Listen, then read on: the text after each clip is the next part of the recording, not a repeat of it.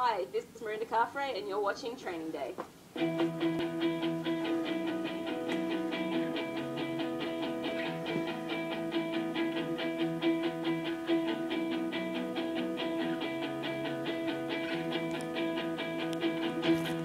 Our story begins in Boulder, Colorado, home to the University of Colorado and dozens of professional triathletes.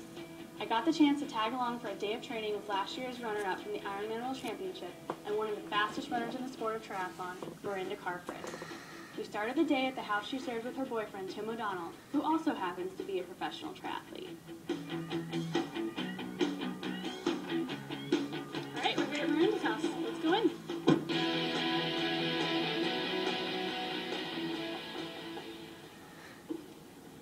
Hi. Hello. How are you? Good. Nice to see you. Too. Great. Come on in. This is your house, huh? Yes, well, my boyfriend. So what's the workout plan for today? I'm going to do a good swim with Monica's group over at Flatirons. There's normally a good group of people out there and I like her sessions, so I try to make Thursday morning a stable regardless of what else is on the program. Swim session starts at 10, but I try to get in a little bit early, get a few extra meters in, because right after Monica's session, Dave's Scott session at 11:15. So for like a 10 o'clock swim workout like that, what would you eat? What have you eaten this morning? Not a whole lot. I had like a breakfast bar, a muesli bar, and a banana. So I slept in this morning, got up at about 8, so that was nice. This session in particular is one of my key sessions. It's always a hard session on Thursday. I also swim Jane on Mondays, which is pretty solid. Last year I kind of dropped the ball a bit on my swimming because I was so worried about making the distance on the bike and run, and the swim became an afterthought. And that was a bit of a mistake. Like, it turned out okay in the end, but I definitely didn't have a very good swim. I was probably at least a minute down on where I'd be any other day. This year we've kept the swimming up a little bit more and not just having the swim as an afterthought or a recovery for the bike and run. So I see it's almost 9:30 and you said you wanted to head out around then, so shall we go? Yeah, let's get this done. After our chat, it was time to get down to business. The first workout of the day would be a master swim session at Flatirons Athletic Club. They were nice enough to let me go along for the ride. On the way, we took in the Boulder sights, and I could see right away why the town provides such a great environment for athletes. Well, you know, I don't even think it is the altitude. I think it's just that Boulder itself is such a, you know, cyclist-friendly environment. There's bike lanes everywhere, and there's lots of good places to ride your bike around here, and also just the trail running's fantastic. There's tons of really good restaurants in town, actually. Centro does really good mojitos. I've had my fair share of mojitos down there. We arrived at Flatirons, and I couldn't help but think about all of the past and present Ironman champions that train here on a daily basis. You never know who you're going to see. On this particular day, we ran into Mirinda's friend and rival, Ironman 70.3 world champion Julie Dibbins.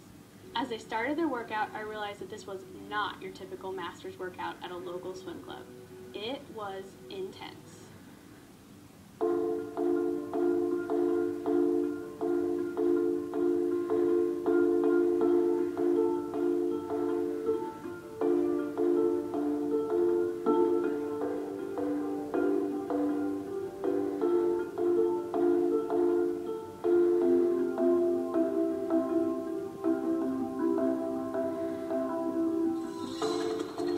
Session, you warm up before the coach arrives, and then the coach gives you a little bit more of a more up-tempo warm-up, and then they'll write on the board what the session is, and it's generally a lot of short rest.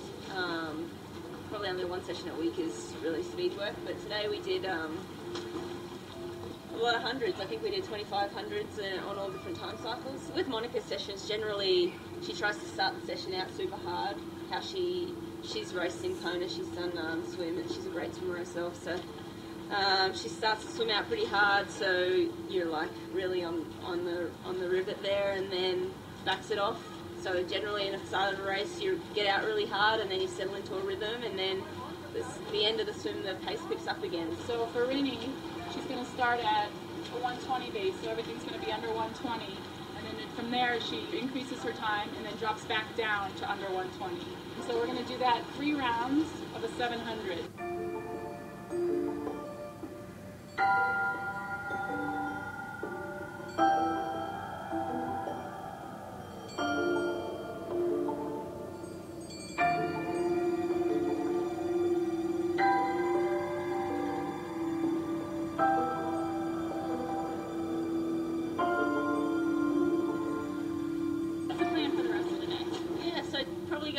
lunch now, and then I'll relax for a bit, and then I'm just going to do, I've got a couple of appointments this afternoon, and then just an easy run this afternoon, so it's a pretty chill Thursday. When the 90-minute swim session was complete, we drove over to a cafe to grab some lunch. While the offering of sweets and freshly baked goods was very tempting, I figured they had the inside scoop on the menu and copied their orders of an egg bagel sandwich. It was a beautiful day in Boulder, and I relished the chance to sit outside and talk to two triathlon superstars. We went our separate ways after lunch, and then I met up with Mirinda again at a local trail. Next up on Mirinda's training schedule was an easy 30-minute run. As I watched her run, I realized that even at her easy pace, Mirinda looks like she's flying.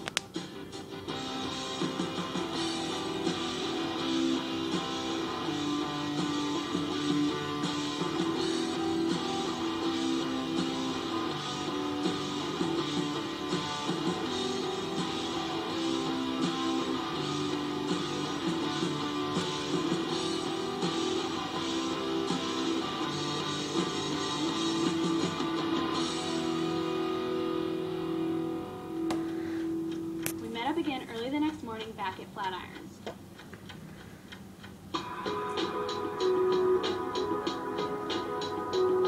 Mirinda had explained to me that she uses the treadmill for tough runs like this so that she can maintain her speed in a controlled environment.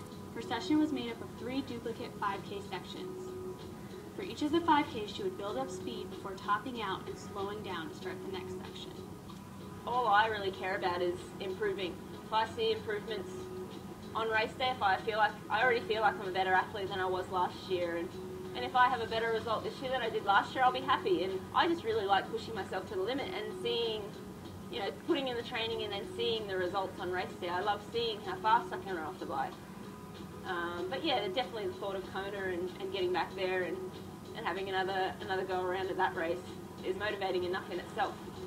I'm not really focused on Christy or what Christy can do. I'm focused on what I can do and racing my race, and hopefully that will put me close to her. And and if she is close, then you got to better believe it that I want to kill myself to try and get to the top of the podium. Becoming an Ironman World Champion takes a special combination of talent, attitude, and motivation. After spending over 24 hours with Mirinda, I can safely say she has what it takes. It's a matter of when, not if, we'll see her on top of the podium in Kona.